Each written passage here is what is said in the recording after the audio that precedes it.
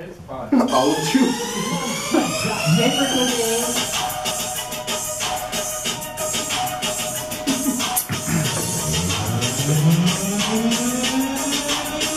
It's a capital L and a square for the well, then you got a right angle. You can tell for yourself. That protractor can help. See if it's 90 degrees. If it's not, it's probably acute or probably obtuse. Don't understand? Raise your hand, man. Action is woo. She wanna tell you the answer, but she can tell you the truth. She'll tell you just what to do. Before you bustin' a move, just know if they don't equal 90, it's probably a spook.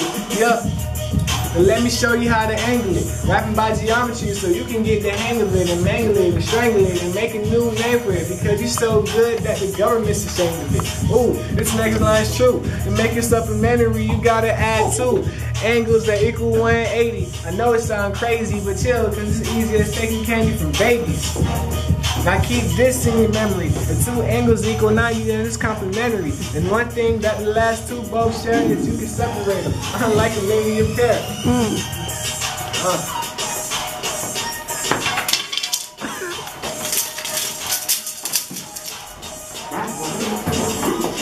And I apologize if you really wanted to look, but if you want to learn more, go and read my book. Now angle it, angle it, angle it, angle it, angle it, oh, angle it,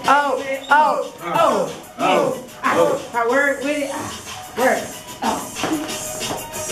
Angle it, angle it, angle it, angle it, angle it, angle it, angle it, angle it, Before you bust the move, just know if they don't want to equal 90, it's probably a spook. DJ Woo. Let me show you how to angle it. Rapping by geometry so you can get the hang of it. DJ Woo. Like that. Yeah. Look at me.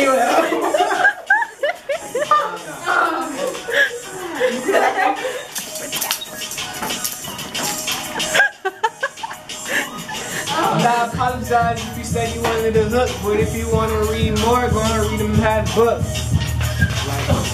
Wait, someone hold the math book. Wait. Freestyle. Angle it. Oh. Well, we're doing this again.